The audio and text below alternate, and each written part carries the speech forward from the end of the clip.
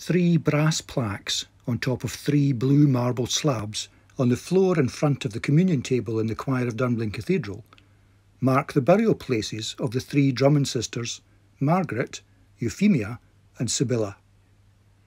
The text on the central plaque states that this is in memory of Margaret, eldest daughter of John, 1st Lord Drummond, who was by tradition privately married to Scotland's King James IV and poisoned at Drummond Castle with her sisters Euphemia and Sybilla in the year 1501 by some of the nobles who desired the king's marriage with Princess Margaret of England. The 3 sisters were buried beneath these slabs in the choir of the cathedral, of which their uncle, Walter Drummond, was dean.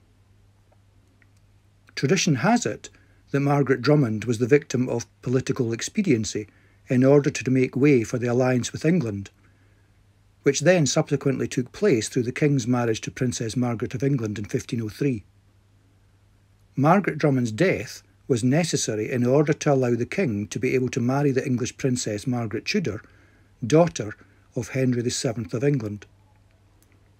Had James IV not married Margaret Tudor, then the marriage of the rose and thistle, as the poet William Dunbar described it, would not have brought about the union of the crowns exactly 100 years later in 1603, as it enabled their great-grandson James VI of Scotland to claim the English throne upon the death of Elizabeth I through his descent from Henry VII.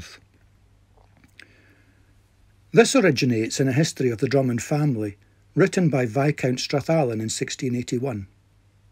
Historians say that the deaths of the Drummond sisters were probably caused by accidental food poisoning, a common cause of death at that time.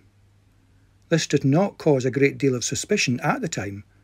Standards of food hygiene are unlikely to have been very good then, and cases of accidental food poisoning have happened in any period.